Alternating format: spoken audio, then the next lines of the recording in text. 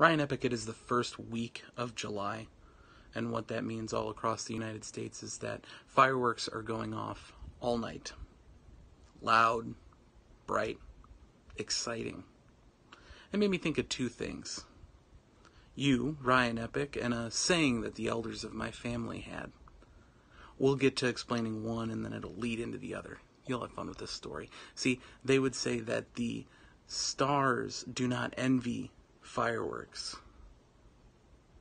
Now, what they mean by that is the stars watch with a smile as the fireworks blast off into the sky, explode with their exciting show, and then fade to be forgotten before the time people are even back at their cars to go home.